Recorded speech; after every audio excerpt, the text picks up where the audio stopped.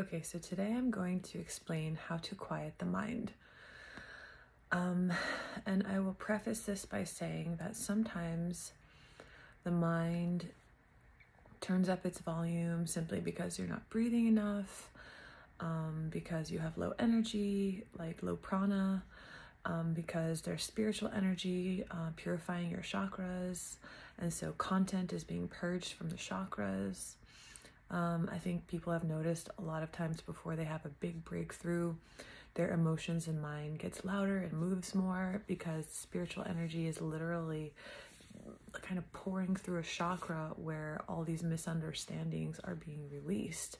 So the amplitude or the intensity of whatever's in there gets louder. So that's something to be aware of. But I just want to say, look, there's like this myth that, well, the mind just does what it does. And, and the other thing is, we're picking up information, right, from the universe. And I'm going to kind of introduce to you how to tell when you're feeling something that's you and something that's not you. And I'll unpack that more fully in another video. But the mind is actually you can quiet it in a simple way. You just have to know how it works and what it's doing.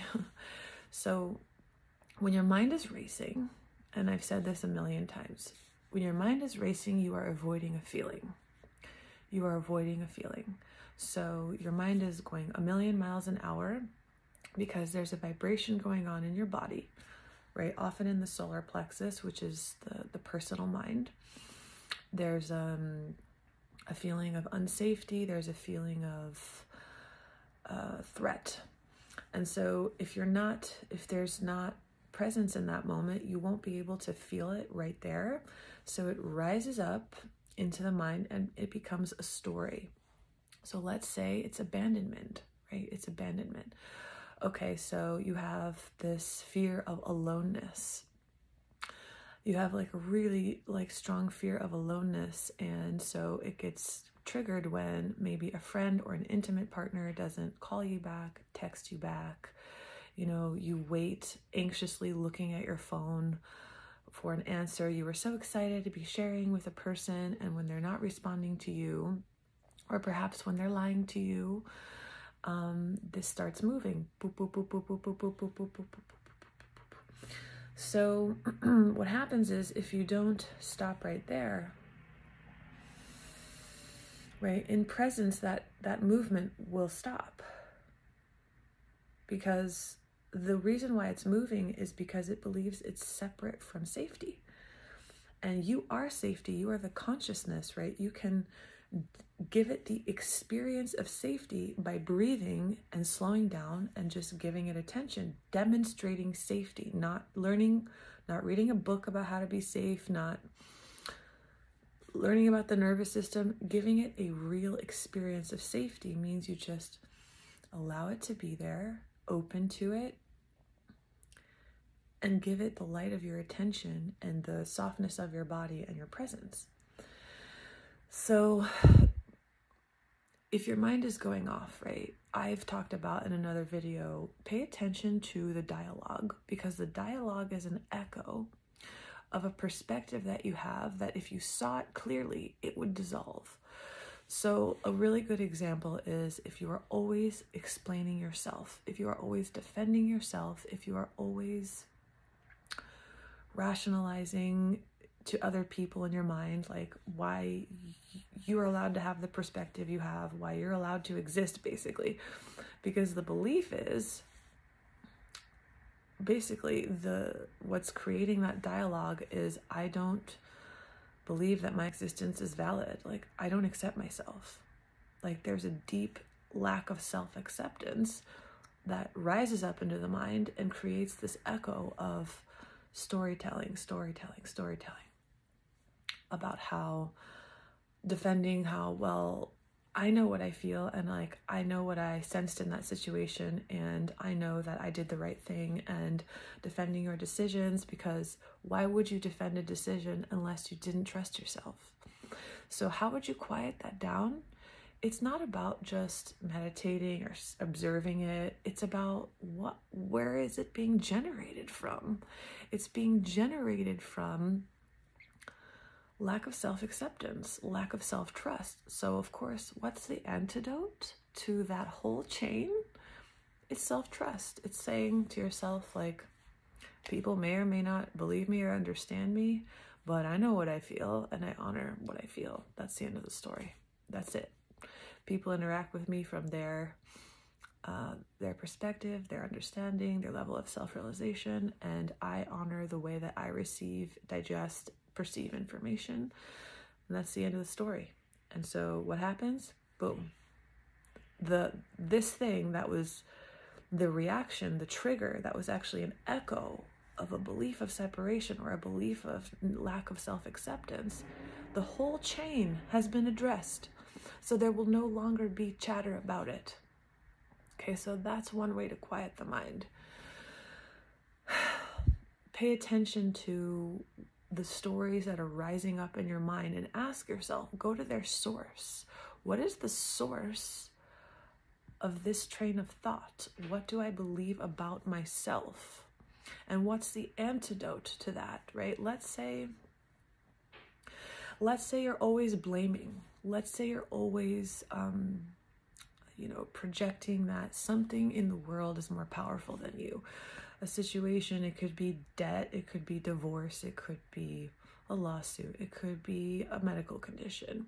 If you hear yourself in your mind saying, well, the fucking doctors, they did a hack job and they messed me up forever, or this asshole stole my money, or so you're listening to yourself, right? And I'm not telling you to invalidate the perspective. I'm asking you to listen to the perspective so that you can go to the source of what's causing the mental chatter. So let's say you're always blaming, and really part of you really believes how something has caused something. Somebody in your external world has caused something in you, which is a lie. Okay, we are simply projecting our own impressions and distortions onto our world, hopefully to take them as an opportunity to see that we have believed a lie and that we can correct the lie. So we're blaming. Okay, so what's that about? Well, that could be many layers of things, right? For one thing, you believe that you don't create your reality, right? But that doesn't really kind of unlock, lots of people hear that phrase, okay, I accept I do create my reality, but that doesn't really unlock it. So go into it more. So why am I blaming? Why am I so angry at that person? Maybe it's a person who previously gave you a resource like money or love. Okay, that love, you can't really source love from other people, but from one of your perspectives, you got something from someone, okay? Again, whether it's like friendship, attention, money, advice. And when they withdraw it and you get angry at them, or what you were getting from them seems to disappear now, so what you believe is they are my source. They are my source. They are my source of abundance. They are my source of love. They are my source of X, Y, and Z. So what's the antidote to that? The antidote to that is, okay, the truth is, I am creator. I am creator. I am God. And it's easier to anchor this understanding in your chakra system if you meditate in the void and you actually are somatically and experientially familiar with the vibration of infinite potential, right? You can hear that you're infinite potential, you can learn it, but unless you make contact, unless you make conscious contact with that vibration, it's going to take you longer to convince yourself that that's the truth. So, okay, so you're blaming. So the reality is that part of you doesn't know that it's the creator. And that's different than saying, I create my reality. Okay, I accept that. No, it's like really like going into like this part of you that is projecting all of its lack of power and lack of self-realization onto the world and saying to it, like, in a feeling way, like, wait, I am creator. Like everything that's going on in my external world is just an appearance. The way that I feel about myself in the situation is my level of self-realization in a practical way. So if you're having a lot of blameful chatter, right, part of you does not yet know that you are creator. I am creator. I am creator. I am the intelligence that creates the universe. Part of me believes that somebody else is my source. Another way you could say this to yourself is, I am my source. I am my source. And that feels so good. That feels so good. Just say to yourself, that is not my source. That is not my source. That is not my source. That is not my source. I don't need to manipulate my environment. I don't need to be seductive. I don't need to lie. I don't need to, a lot of times wounded female energy will be like, seductive or like really sweet or like Bambi-ish to get what it wants. And that is a result of not realizing yourself as what you really are. So how do you quiet the mind? First of all, you inquire into the source of the dialogue. Second of all, you stop avoiding your feelings. And how do we avoid our feelings? I've given kind of a map of like, first you stop avoiding. We are escape artists, okay? We are escape artists. And ask yourself, how do I escape? Do I keep myself busy? Do I act overly concerned about something? Do I feel inferior or superior? Anything that separates you from peace and homeostasis is probably you avoiding a feeling, because when you feel threatened, you're in separation, you're in your survival self. You feel threatened, so you start compensating. So you might start trying to like overly take care of your environment. Like some people are very mothering. Some people try to fix everybody's problems, the hero. Okay, some people like really are in this victim mentality or damsel in distress mentality. Some people, they really turn up their warrior energy. And I'm not saying that any of these energies are bad, but they are a reaction to a feeling of helplessness. Because what you're trying to avoid is feeling how a part of you feels, which is out of control, powerless, unsafe. So think about it, like when you feel unsafe, you start compensating. You start compensating for things. And here's another thing, right? How do you know when you're feeling your own thing, versus whether you're feeling somebody else's energy? Well, if you're feeling, I'm going to unpack this in another video, but if it's about you and your own misunderstandings of separation, it's closer to your chakra system, which means when something happens in your life and you get knocked out of homeostasis, right, you start feeling threatened. Maybe your stomach starts to flood like chemicals that make you feel like really scared or nervous or hot, or you start ticking or you start spinning. That's how you know it's you, because what we're trying to heal in ourselves is our feelings of separation and our feelings of threat and our feelings of fear and our feelings of aloneness and our feelings of shame. So anything that knocks you out of equanimity is yours, because you can feel something clearly, right? Somebody can walk in a room and you can start feeling a tightness in your body, but in that situation, it's just a sensation. There's no emotional reaction on top of it. When you have an emotional reaction to a sensation, that's your stuff. Like I said, like if you walk into a party and you feel, some weird stuff going on, maybe people are doing drugs. Okay, so you notice that. Then on top of that, you start feeling like nervous and like really scared and like, well, that's yours because you've been knocked out of homeostasis. So now you feel like, oh, instead of realizing you can just leave and get away from these people, part of you believes it's stuck and like, oh, I have to be in this weird situation and I don't feel safe and I have no choices. Okay, so that's how you know it's yours. So quieting the mind is really simple. So when you stop avoiding, you can actually feel what part of you feels like, what part of you perceives, how it understands reality.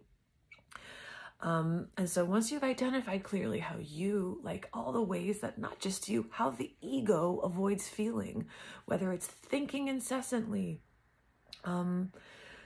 maybe exercising too much, maybe like anything that where you feel like you're distracting yourself from something. You know, for me, I love traveling, but there were times where I could just feel that like my need to like go on a trip and be away and was because I was trying to avoid something, avoid a feeling.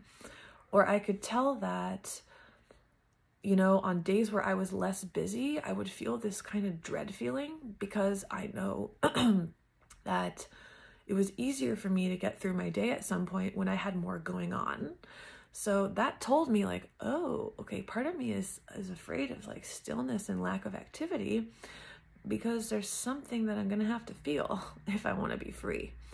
So you have to learn, like, you have to study yourself. Everything that I say about psychology, I have read a couple of psychology books. I've read a lot of spiritual books, but everything that I know about the mind, I have observed in myself. And that's the truth, because I realize that if I don't see this, if I don't see it in myself, and if I don't really deeply understand it, I can't go beyond it. So I've been watching all the movements of the mind and how we try to escape and how we try to cover up our feelings. And that's why what I'm sharing with you. And I'm sharing with you that yes, you can quiet your mind, because the parts of you that are talking all day are the parts of you often that feel separate from life, and they're trying to get your attention. So, okay, stop avoiding, map it out. How do you avoid? Just feel, you'll feel this thing like, oh, I'm avoiding something. I'm avoiding something. Whenever you try to push yourself, whenever you try to compensate and control your environment, you're avoiding a feeling, often of like nothingness, often of aloneness. Aloneness is kind of a gate that we have to go through to really like die to our old self. So, okay, so you're not avoiding anymore. Now, get really intimate with your emotions, because if you let yourself feel like, oh my God, somebody shattered me, something that somebody did actually shattered my soul, and I feel just destroyed.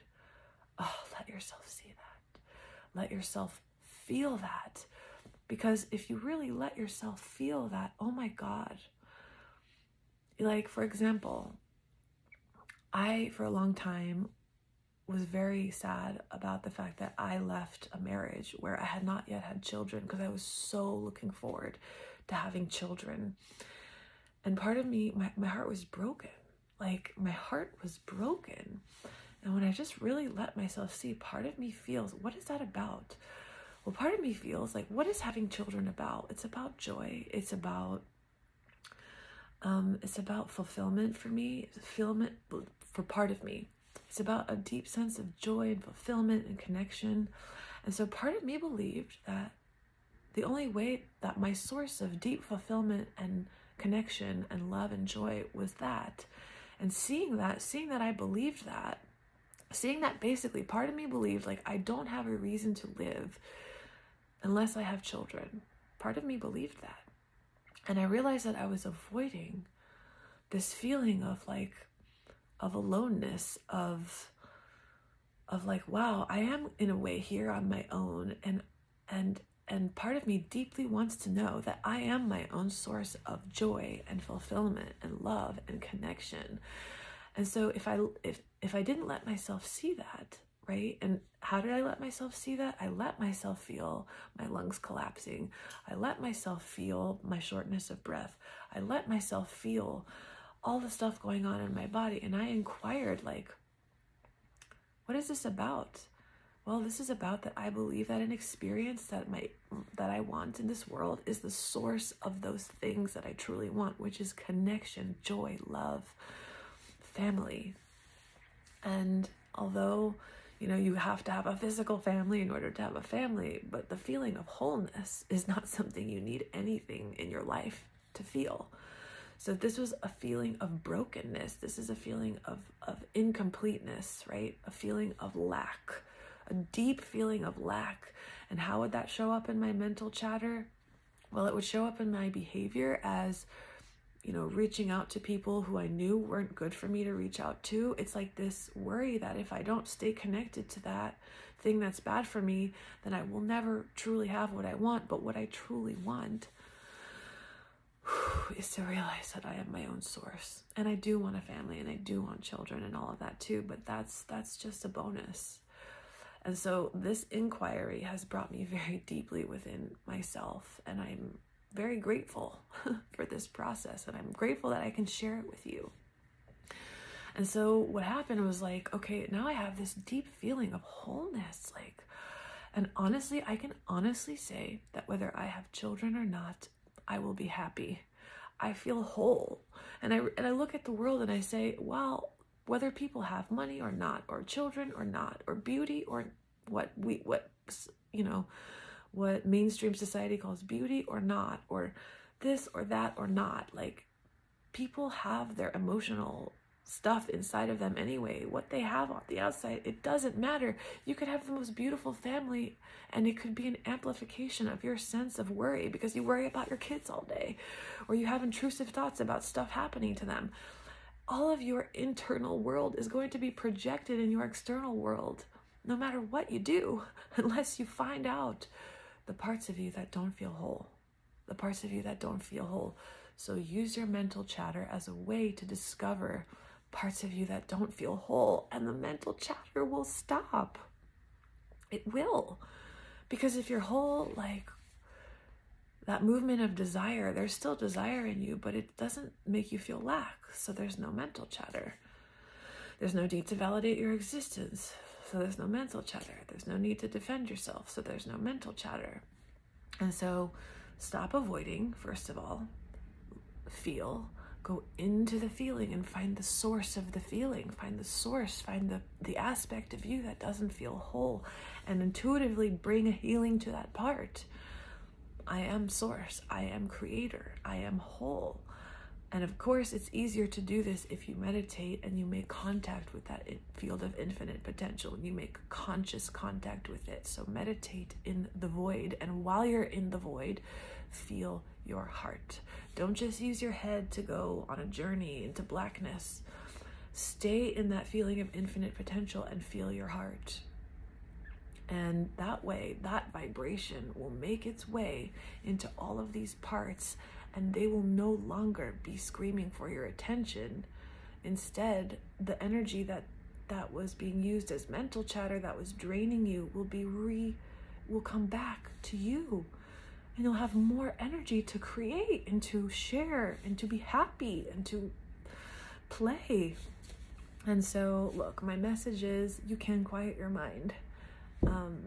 It's about finding the source of the noise.